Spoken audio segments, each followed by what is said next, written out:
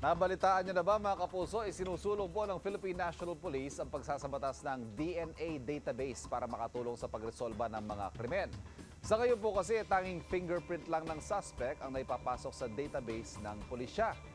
Attorney Gabby, Yes. ito bang DNA na to, hindi kaya malabag yung karapatan ng isang tao sa dignidad o siguro sa privacy? Paano ba to? Well, hindi ko talaga alam kung paano to lalabag sa right to dignity ng isang tao, no?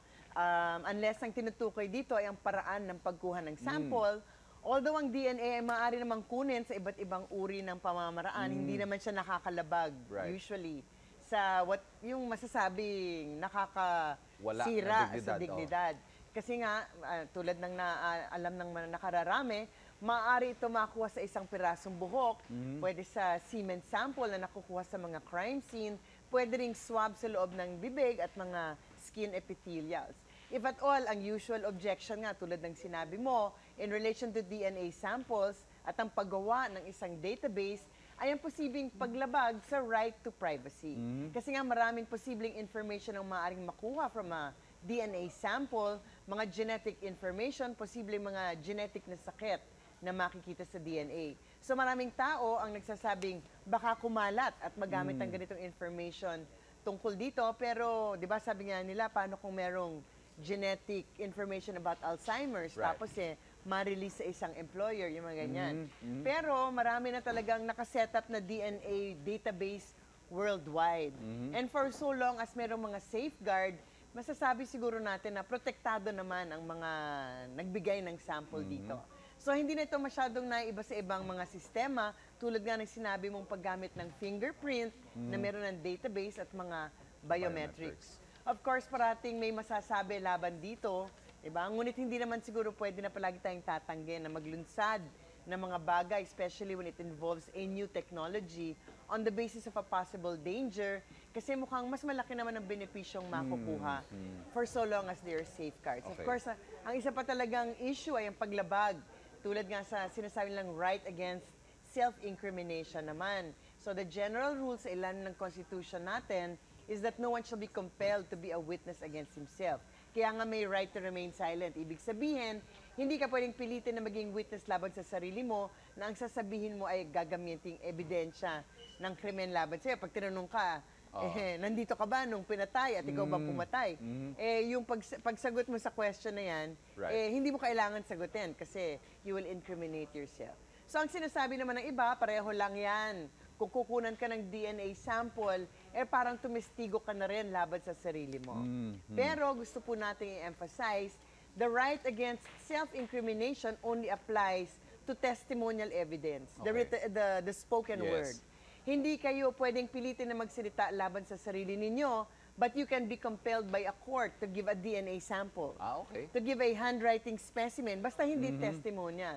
So, pwede kang pilitin na sumulat ka nga, magbigay ka ng sample, magbigay ka ng DNA sample. Kahit na po ang magiging resulta nito ay magiging ebidensya laban sa inyo na nagbigay ng sample, ay pwede pa rin ito i-compel. So marami ng kaso na nagpapatibay nito na yung DNA, like other types of evidence, hindi ito lalabag sa karapatan against self-incrimination.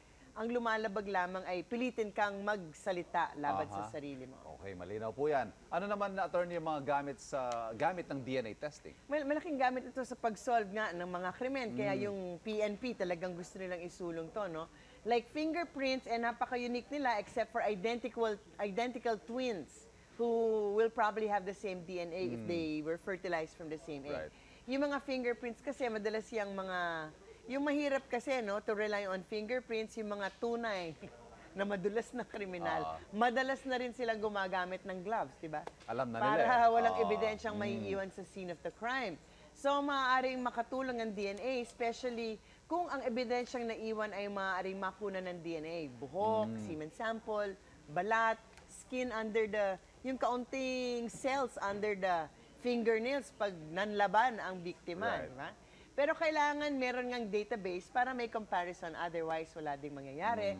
Madalas na nagagamit ang DNA para mapatunayan ng innocence naman ng ibang tao, kasi nga pag pag once they compare the DNA, malalaman nila kung ito nga o hindi ang gumawa ng krimen. Kung may match. Ang madalas nga itong nangyayari sa ibang bansa na dahil sa ibang ebidensya, yung circumstantial evidence na iipit ng isang tao, pero dahil nagkaroon na nga ng DNA evidence, napapatunayan na hindi talaga sila ang salarin.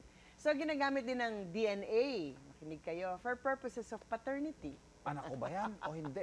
Oo. Yung DNA kasi na isang tao, reflective ito ng DNA na galing sa nanay at galing sa tatay. So, kung walang match sa profile ng isa sa mga ito, DNA testing ay ginagamit para to prove paternity and filiation dahil ito nga ay conclusive to prove kung sino ang nanay o isang tatay.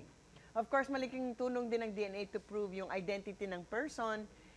Usually, kung nakahanap ng isang katawan, for example, kung naaagnas na to, hindi na magagamit ang fingerprints kahit na may database. Mga nasunog, biktima sa sunog, minsan mga ang ginagamit, nalunod. dental records, di ba? Right. So, kung walang fingerprints, maaaring dental records, pero hindi naman lahat ng tao may dental records na maaaring gamitin.